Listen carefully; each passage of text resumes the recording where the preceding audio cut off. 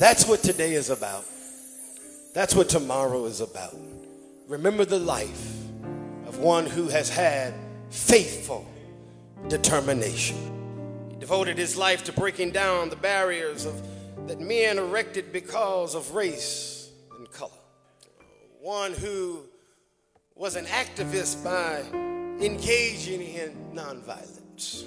She understood was a potent weapon for oppressed people in advancing human dignity. A fighter for freedom, a Nobel Peace Prize winner, a symbol of Negro emancipation. And he must not be forgotten. Oh, we thank God for forgiveness. We thank God for reconciliation, but we cannot forget where God has brought us from. We must remember his work. We remember him declaring that God's eye was on the poor. And I heard Dr. King make an expression like that as he reflected on the fact that us being desegregated is one thing, but having the rights of all men is another thing. Because what difference does it make if we're able to go to school together, sit at the same lunch counter together, but one has enough money and another does not have enough money to make the ends meet? Oh, we've got to remember Dr. King's speeches, the speech on Paul's letter to the American churches. We've got to remember, yes, the other America. We've got to remember the casualties of Vietnam War. We've got to remember, rise up and say, I am somebody. Remember, love your enemy. How long and not long. And give us the ballot. Yes, of course, I have a dream and I've been to the mountaintop. We've got to remember his writings, Stride Toward Freedom. What is Man? Had Second Emancipation Proclamation. Strength to Love, letter from the Birmingham jail. Why we cannot wait.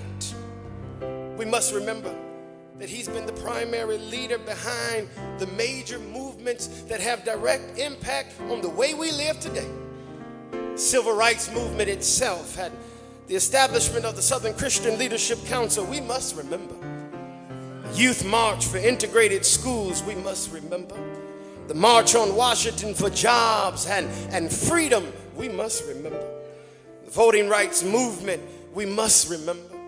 We must not ever forget Bloody Sunday in Selma, Alabama of Dallas County. We must remember the march from Selma to Montgomery and Tent City in the county of Lowndes in the state of Alabama, where Negroes were motivated to keep on moving forward. We must remember the movement for integration in the Birmingham Square and desegregation in the Deep South. We must remember.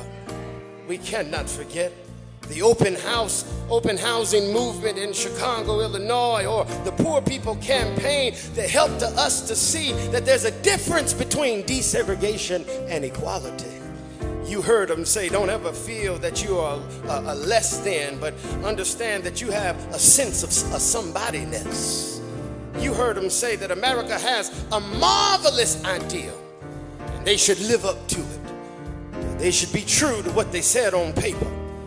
We hold these truths to be self-evident, that all men are created equal, that they are endowed by their Creator with certain unalienable rights, that among these are life and liberty and the pursuit of happiness. We must remember the life of one who has had faithful determination.